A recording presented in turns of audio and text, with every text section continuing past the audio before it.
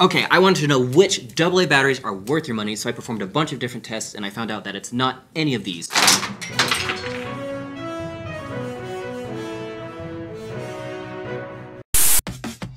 I purchased 37 different battery packs representing 4 distinct types. I spent months putting each through 3 separate tests designed to give as accurate and comprehensive an overview of all of the options as possible. Then I compared those test results with the prices for each of these batteries to determine which was the best value. And I made all that information available to you for free in a public spreadsheet that I will link down below. Now the point of this video is to explain the differences between these battery technologies and to make easy and clear recommendations for you. So let's get into it. Every battery went through 3 tests. 2 with my computerized battery analyzer, which measures the battery's capacity under load, and 1 with my Convoy T3 flashlight, which gives a good understanding of real-world usage. The first CBA test was done at a medium level 250 milliamps to give a baseline performance. Most batteries will run around 8 hours at this level. The next test was at a much higher 2 amps, which really shows the difference between certain cells. For example, most alkalines run for 20 minutes at this level, while most nickel metal hydride cells can handle this load for about an hour. I then loaded each battery into the high-powered flashlight, measured the resulting lumens, and then graphed the output as the battery ran down to 0. You'll notice that each battery behaves differently, with some holding their output evenly before dying and others gradually petering out until they hit 0. It's worth inspecting the graphs for each battery, but in order to simplify things, I decided on a cutoff point at 55% of initial output. I then took this runtime and divided it by the cost per battery to get a value ranking, which was divided again by the number of cycles you get out of each rechargeable cell. So, in theory, this list should help you get the most runtime for your money. Alkaline batteries. These are the most popular. However, I don't believe that they deserve your money. These are cheap, disposable batteries, which run at 1.5 volts, so they'll work well in just about any electronics you put them in. However, they perform very poorly and are prone to leakage, which can destroy your electronics. You'll quickly see that these fall short in just about every regard compared to these other battery technologies. Now, in the flashlight test, alkalines will hold steady for a few minutes, then they drop off pretty hard. However, the decline lasts a while before they actually hit 0, so you will get some pretty long run times if you don't mind a dim flashlight. These batteries also performed very poorly under high current loads, and they fell off gradually in all of the CBA tests. Another major problem is leaking. Just due to the nature of alkalines, they are always inevitably going to leak. While they are good for low drain applications, if left in a device for an extended period of time, they will end up leaking and ruining your stuff, which sucks. Nickel metal hydride batteries are also quite common. These are rechargeable cells that have many charge cycles and which perform really well under high current draw applications. However, they do have a slightly lower nominal voltage than the alkalines, which can cause compatibility issues in some devices. You'll see that these perform far better in the flashlight, maintaining a steady output for a longer period of time, and they run much longer overall than the alkalines do. Similarly, in the CBA tests, you'll see that these run for longer and the voltage is held steady throughout the run. They also tend to show little difference between the high and low current draw tests. As great as these batteries are, not all are created equal. Some, for example, have fewer charge cycles than others. Some don't perform as well, such as these ones. Some use what's called a dry chemistry, which means they will never leak. One issue that you can run into with a few nickel metal hydride batteries as well is that they will have a high self-discharge, meaning they have a low shelf life. They will have to be recharged if not used for an extended period of time. So lithium-ion disulfide or lithium primary batteries are very unique. They perform extremely well, especially under a variety of temperature conditions, but they are disposable. Their voltage makes them a suitable drop-in replacement for alkaline batteries, and they can last an extremely long time in storage, up to 20 years. However, due to their high cost and non-rechargeable nature, I only recommend these for very niche use cases, such as long-term emergency storage, operation in extreme cold temperatures, or perhaps use in very low drain applications for an extended period of time. All of these batteries performed well in the flashlight, only barely falling in output before dying. They didn't hold their voltage as well in the CBA tests as the nickel metal hydride did, but they provide larger capacities overall. While quite expensive, I do think these are really great for certain niche use cases. Lithium-ion AA's are the exciting new contender on the scene. These are really interesting. This is essentially the same battery tech that you find in most electronics today, smartphones, Teslas, etc. But because that voltage won't work in the same devices as an alkaline, these have been fitted with a small circuit that bucks the voltage down to make these completely compatible with all the same devices as the rest of these. These perform extremely well. They have very good high drain performance, and because they're rechargeable, really good lifetime value. However, there are some downsides. For example, they do require specialized chargers to be used, and because they're lithium ion, they could potentially be a fire hazard if misused, and they also tend to have a high self-drain. Now, they do perform very well, but in my tests, the results were very similar to what I got with most of the nickel metal hydride cells, which means that these are very good, but not exactly revolutionary. Now, out of all of the alkalines that I tested, the best performer was the Duracell Power Boost. This did perform the best in my tests, and it's actually one of the best values.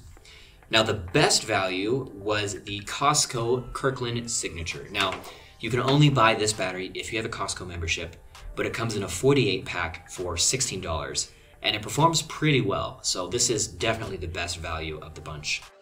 If you can't get a hold of these, I think the next best value option is the E-Circuit branded red that I got at Dollar Tree. This is good for low drain applications, doesn't perform well under high drain applications, but because it's so cheap, it's a pretty decent value option. Now, its blue wrapped brethren are the worst performing battery that I tested by a significant margin. These are absolutely terrible and a complete waste of money, so avoid these at all costs. And the rest of these are not very good. All right, the most famous nickel metal hydride battery is going to be this, the white wrapped Panasonic eneloop. These are a bit pricey, but they do offer excellent performance on a single charge. They have a very long lifespan with over 2,000 charge cycles available, and they have a non-leaking dry chemistry. Between their great performance and their really long lifespan that offers a great value over time, this is my #1 recommended AA battery across the board. It's really, really good. Now, for a bit less money, you can get the Power Owl 2800. This performs pretty similarly to the eneloop on a single charge. And although it does have about half the total lifespan, it also includes standard a charger, which in my opinion makes this a really good value-focused option. Now, pretty much all nickel metal hydride batteries are good, but the worst came from the Energizer and Rayovac brands. Confusingly, Energizer offers 3 different versions of their rechargeable batteries, and while a couple of them come with chargers, I don't think any of them are really good enough to be worth considering. On the other hand, the Duracell Recharge was actually the best performing nickel metal hydride battery of all of these. They're a bit pricey, but they did a very good job in all of my tests. You see, most nickel metal hydride batteries come in 2 versions. A standard version, which has a lower lifespan and more charge cycles, that'd be this one, and a higher capacity version, which performs better on a single charge, but has half or less as many charge cycles over its entire lifetime. The more expensive cells don't have enough extra capacity to justify the higher cost and lower lifespan, in my opinion. For example, the white-wrapped Panasonic eneloop has a smaller capacity than the black-wrapped Panasonic eneloop Pro. This has about 2,100 cycles, and this only has about 400 charge cycles. Between that and its significantly higher cost, I really just don't recommend the Panasonic eneloop Pro. However, if this kind of performance is what you want, I would recommend instead either the Duracell Recharge or even more, I like the IKEA Lotta 2450. I think this was the best value, high capacity nickel metal hydride available, and it performed pretty much the same as the eneloop Pro and Duracell Recharge. Finally, if you're looking for a charger, that's a whole other topic, but I will link some in the description that I think are gonna be a really good value. They are gonna cost a little bit more up front, but it's gonna be worthwhile in the long run. Lithium iron disulfide batteries, I only have 5 of them here, and they all perform pretty much the same. The only ones you're going to find in store are the Energizer Ultimate Lithium. And I mean, these again performed about the same, but they were more expensive than the others, so I don't really recommend them. Although they are the most easily available if you can get them in stores. Of these ones here, the only ones that really performed meaningfully better than the others were the Power Owl disposable lithium batteries. These were actually quite good. They came out to 3,500 milliamp hours and did 121 minutes of runtime in the flashlight. That makes this the single best performing AA battery out of all of the ones that I tested. However, for all of these, I only recommend them for certain very niche use cases. Nearly every lithium-ion AA on the market appears to be pretty much the same, they just have different wrappings. I have here the three main ones that you're going to see: a 3,000 milliwatt hour model, a 3,500 milliwatt hour model, and a 3,600 milliwatt hour model. These I got from Amazon. The exception to that paradigm is going to be this Coast Zithion X battery is what they call it. I got this from Costco, and it does appear to be a unique cell. Now this is interesting because these Coast batteries come with a small USB-C charging port on the top. These EBL 3000 milliwatt hour ones that I got come with this kind of standard bay charger. The 3,500 milliwatt hour batteries, I just got these ones that have this really interesting flat charger that you put the battery down into like that.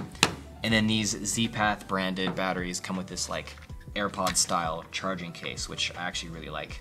The thing to know about these batteries is they are going to require a very specific type of charger to work. So most of them will come with these chargers, which is nice, but just keep that in mind. Comparing the two EBL batteries, the lower capacity 3 watt hour cell, this red one, held a nice consistent performance, while the higher capacity cell did run longer, but it displayed some odd fluctuations in output. It wasn't super stable, as you'll see on the graph. It actually hit our flashlight cutoff point first, interestingly enough, despite running longer on the CBA. However, this does still get my recommendation for being actually cheaper and having a longer overall lifespan. Next, we pit the Z-Path 3600 and the Coast Zithion X batteries. The 3,600 milliwatt hour battery held flat for a long time while having a solid capacity. Surprisingly, the Coast actually performed better in the CBA test, but worse in the flashlight test. This is a tough one to call, but for me, the deciding factor is the cheaper price of the Z-Path battery. I think overall, it just comes out to be a better value. I do think that the lifespan claim for this is probably exaggerated, but even if we cut that in half, this actually still represents one of the best lifetime values on this list. It's really good. While lithium-ion battery chemistry is very well proven, this whole deal with putting a buck circuit on top of the cell is kind of a new thing, so I do think we're going to see a lot more options pop up over time, and things could definitely change there. If you want a closer look at the data from my tests, please check out the public spreadsheet that will be linked in the description of this video. It's going to have detailed information for the tests from all of these batteries. It's also going to contain links to purchase most of these on Amazon, so if you use those links, it will help support this channel. Now, depending on where you live and the time that you're seeing this, the prices are going to fluctuate. So we've made it easy for you to calculate the specific value for your purchase. Just go to the spreadsheet and click on copy or make a download, and then plug in the numbers for the battery count and dollar value for your specific purchase. And it will automatically calculate the value in dollars per minute of runtime.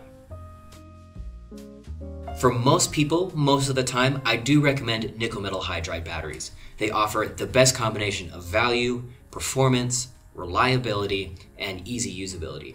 In particular, I most like the white wrapped eneloop cells and the Power Owl nickel metal hydrides. They're a really good option.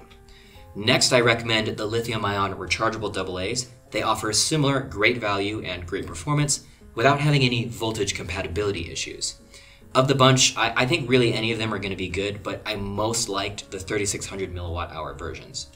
The disposable lithium primary cells are very niche, and for most people I don't recommend them, but for certain use cases they can be really helpful. Of the bunch, I most liked the Power Owl cells. They are really great. Now alkalines, as you can see, they're just much worse than all of the other options, and I really just recommend that you avoid them. But if you do want to buy alkalines, you can check out our public spreadsheet to see which will work best for you. Alright, so that's a rundown of all of the testing that I did for this video. Again, be sure to check out the link in the description for the public spreadsheet. Now, if you want more information on specifically alkalines versus nickel metal hydrides and why I think these are the best batteries, check out this video that does a detailed rundown of that topic.